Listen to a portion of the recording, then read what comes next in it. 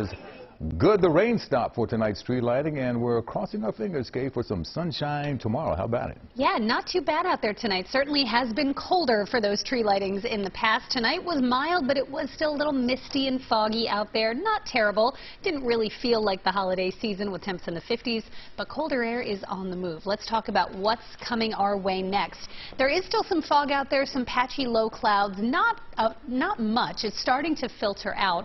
We've got clearing skies tonight as a cold front pushes through the region. It's drawing in cooler, drier air. And you can see as we take a look at temperatures right now, it's still quite mild. Temperatures are still in the mid-50s right now in Philadelphia. That's above average even for high temperatures this time of the year. So 54 degrees is not hot by a July standard, but certainly for December, this is mild air.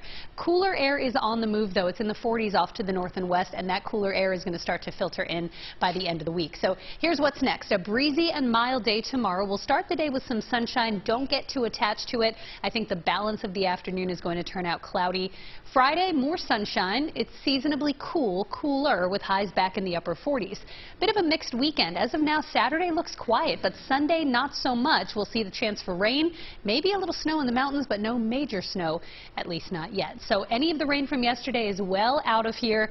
We're starting to see the clouds thin out as well. You can start to see some breaks in the cloud cover as we see that drier air push in behind our cold front. So still some patchy fog early tonight, but overnight we'll see the fog diminish. Tomorrow you will start the day hopefully with some sunshine before the clouds roll back in. 46 degrees our overnight low.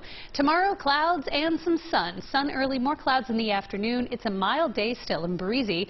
Temperatures will be in the 50s across the region tomorrow. Precipitation chances stay low. Now, we were watching a system Friday, Saturday, Sunday. A lot of moving parts with it. It's now coming into better focus, and it looks like Sunday is the day we'll have some rain shower chances. So take a look at Friday night. You can see there is a system lurking off to the west, but notice how this kind of fizzles. Some rain and snow showers across central Pennsylvania, and then it falls apart. So for our region, Friday and Saturday look quiet.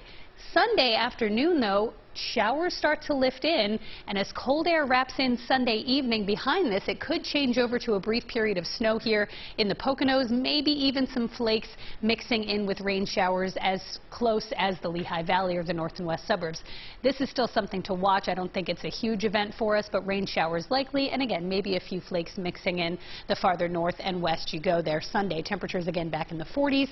Next week starts off seasonable with sunshine, but then another chance for showers coming in by Wednesday of next week. Yuki, will send it back over to you. Okay, thank you.